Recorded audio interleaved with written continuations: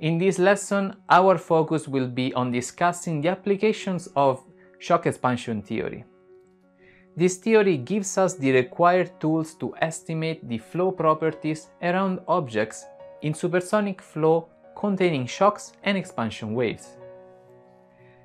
As we will see shortly, it is also possible to analyze flows that contain a combination of these phenomena.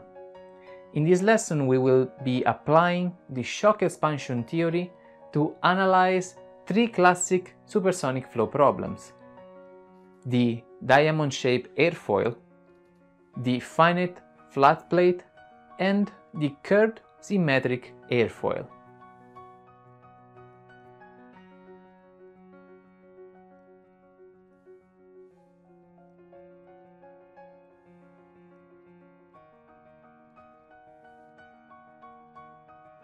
Let's first look at the diamond-shaped airfoil in a supersonic flow at a 0-degree angle of attack. Looking at this figure, it is obvious why this structure is referred to as the diamond-shaped airfoil. Let us consider the deflection angle to be zeta with respect to the incoming supersonic flow. A weak shock solution, which is the most common natural solution, is also assumed. Let's analyze the behavior of the flow around the airfoil. As the supersonic flow is turned around the concave leading edge of the airfoil, an oblique shock wave is formed. Because of the weak shock solution assumption, the flow behind the shock is still supersonic. However, because of the compression through the shock wave, there is a strong increase in pressure, temperature, and density of the fluid. At the midchord point, where the flow is turned away from the bulk fluid, an expansion fan is generated. The flow expands through the expansion fan, also accelerating in the process. At the trailing edge of the airfoil, the flow is once again turned to be parallel to the free stream direction. This results in formation of an oblique shock wave through which the flow is recompressed back to nearly free stream value. The variation of pressure in these different regions is shown in this illustration. Since P2 is greater than P3, a net drag force will act on the airfoil, which can be estimated using the following equation. This drag is due to the pressure changes created by the presence of shock and expansion waves, and is therefore referred to as the supersonic wave drag. We know that for idealized inviscid incompressible flows, there cannot be any drag because of the absence of viscosity. However, wave drag exists even in an idealized inviscid compressible fluid.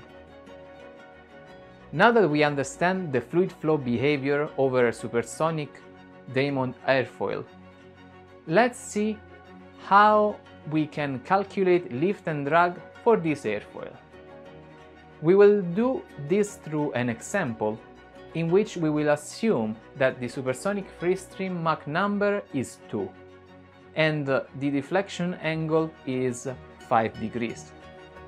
Before we calculate lift and drag, we need to estimate the pressure and Mach numbers in the different regions. Region 2 is behind the oblique shock wave. Since we know that Mach 1 is equal to 2 and theta is equal to 5, using the theta beta Mach number curve, we can estimate the weak shock angle beta to be 0.599 radians, or approximately 34.3 degrees. From the oblique shock relation, we can calculate the Mach number after the shock to be about 1.82. We can calculate the pressure ratio across the oblique shock wave to be about 1.32. Since region 3 is behind an expansion wave, we can use the Prandtl-Meyer function to calculate the Mach number after the expansion wave to be 2.185 and the pressure ratio from the isentropic relations to be equal to 0.57. We already defined drag as shown here, and the drag coefficient can be calculated using the following relationship. Plugging in the appropriate numbers, we obtain a drag coefficient of 0.0177. The lift force is 0 because there is no net force acting in the flow normal direction. Let's now look at another example, a supersonic flow over a flat plate airfoil at a specified angle of attack. Like the diamond airfoil, the flow compresses and expands as it traverses around the flat plate airfoil. Here is an illustration of the shock and expansion wave formation at the leading edge and trailing edges of the airfoil. If we assume an angle of attack alpha, the lift and drag forces can be calculated using the following expression.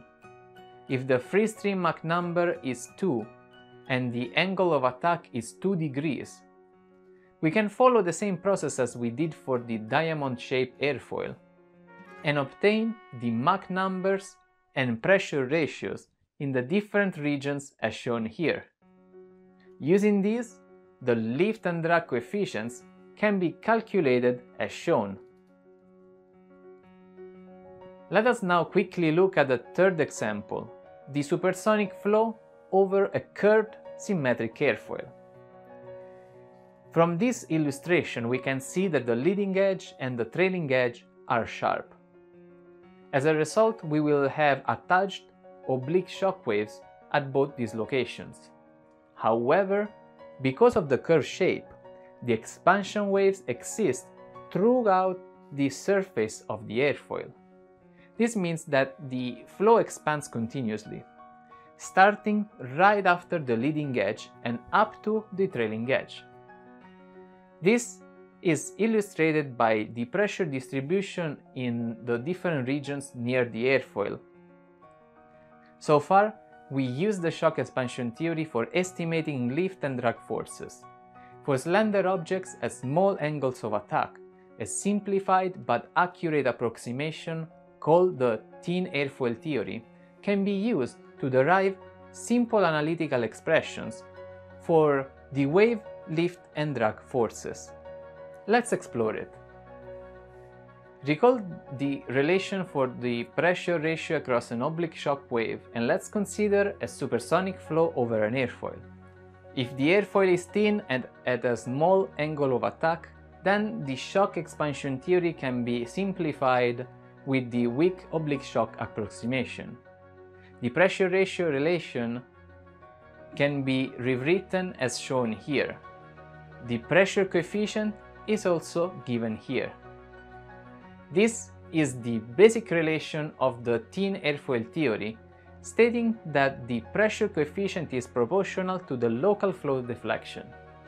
If we apply this thin airfoil theory to a flat plate at an angle of attack, the pressure coefficient on the upper and lower surfaces of the flat plate is given by the following equation. Subsequently, the lift and drag coefficient can be calculated using the formulae shown here. Note that we are assuming the angle of attack to be small enough such that cosine of alpha is equal to 1 and sine of alpha is equal to alpha.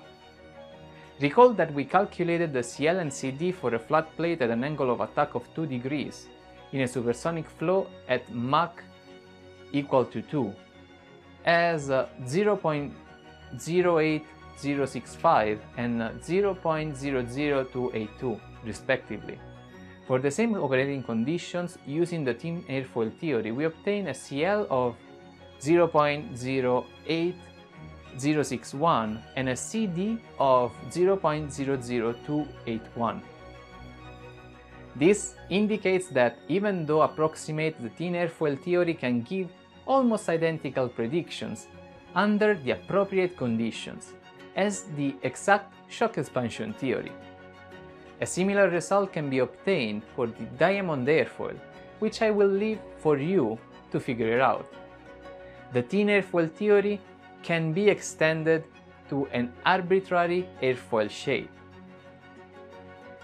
Let us consider an airfoil whose upper and lower surfaces are defined as functions of x. Using the thickness distribution and the camber line, the surface profiles can be written as shown here. Using the thin airfoil theory, the Cp on each of these surfaces is given by the following relations. From this, we can calculate the lift and drag forces using these relations. Using average values of thickness and angle of attack, these equations can be rewritten to the following form.